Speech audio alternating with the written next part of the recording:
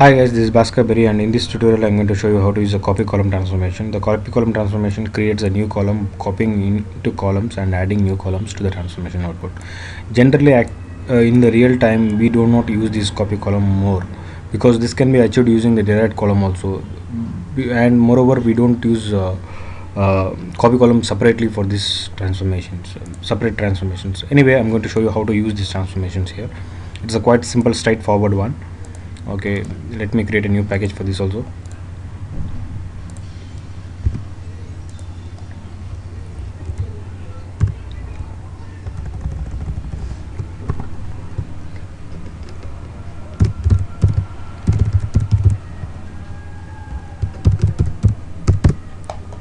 Okay, drag and drop the dataflow task here. Use some meaningful name.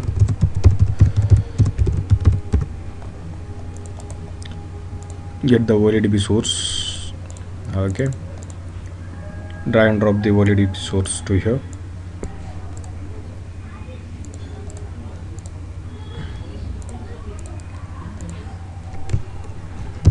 I'm just going to take the same example, table employee, so that I'll get some columns. I have ID and name. Okay, here I'm going to use the copy column transformations which I have here. And where is it? Copy column. Yeah, I got it. Okay, here we can add the copy columns like which you need. It's not only that, we can add multiple copies of that, not only one copy. That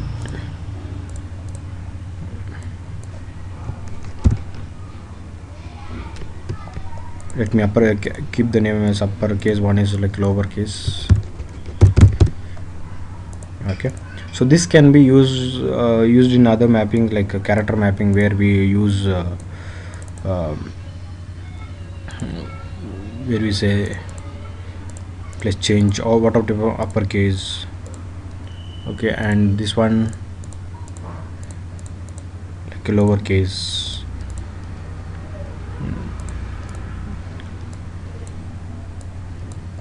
I'll just use a multicast transformation to and enable the data viewer, so that we can see the data, what type of data it's coming here.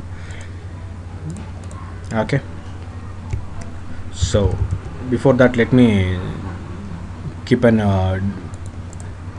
data viewer in after the copy columns. Okay, save this and just run it. And here you can, from the data we can see what data it's getting from the copy columns and from the character map to load it into any desired destinations. So this is data which has been getting from the copy columns, the output of the copy columns. Here the ID and name are getting from the source, and the CNAME, UNAME, LNAME are getting from the same copies of from the copy column transformations. Okay, and this is where the character map which we required, like the in uppercase and lowercase. Okay, this is how we can achieve the multiple copies. This is straightforward, but in real time we don't use much of these copy columns. Thank you for watching. Please do subscribe my YouTube channel.